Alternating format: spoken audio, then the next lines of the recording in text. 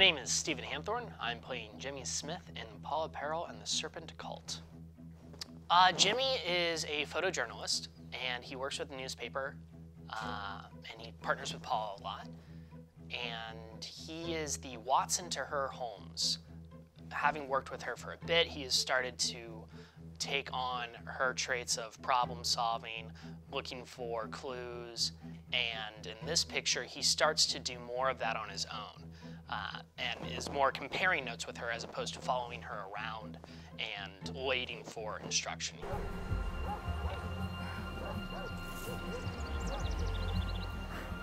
What do you make of this? It looks like a rock. No, the carvings. I'm gonna send a picture to Paula. In this film, and kind of in the past ones, sidekick. As the story progresses, it gets to be more of a partnership, so it evolves from this person who's obligatorily there to being somebody who is actually contributing more and more.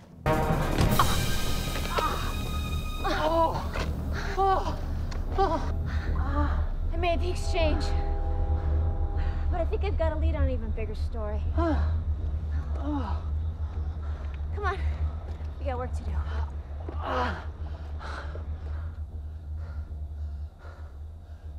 Did you just jump off a building? I think Jimmy's fun because I really like working on problem solving personally, and I enjoy when I'm given the opportunity to bring that to a character. Have someone who's very much a thinker is fun to play because I relate to that very easily, and I enjoy that. It's interesting. I remember when I auditioned for it originally, the idea was really, really exciting, and it's still fun to do.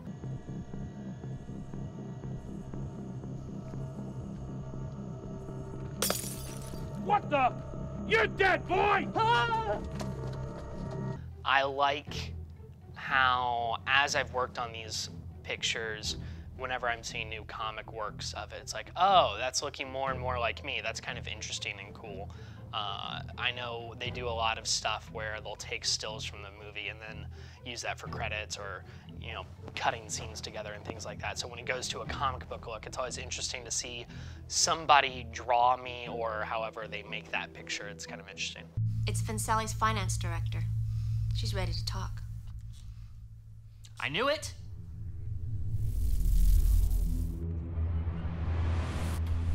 The story for my character, I start out kind of on my own a little bit.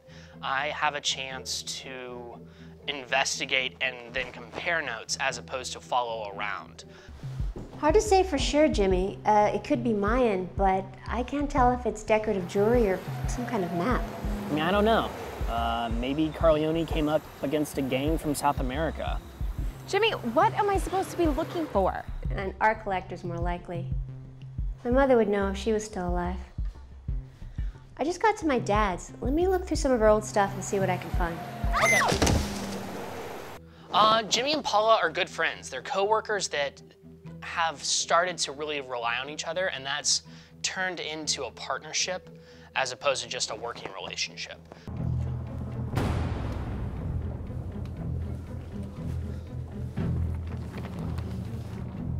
Okay, we're here.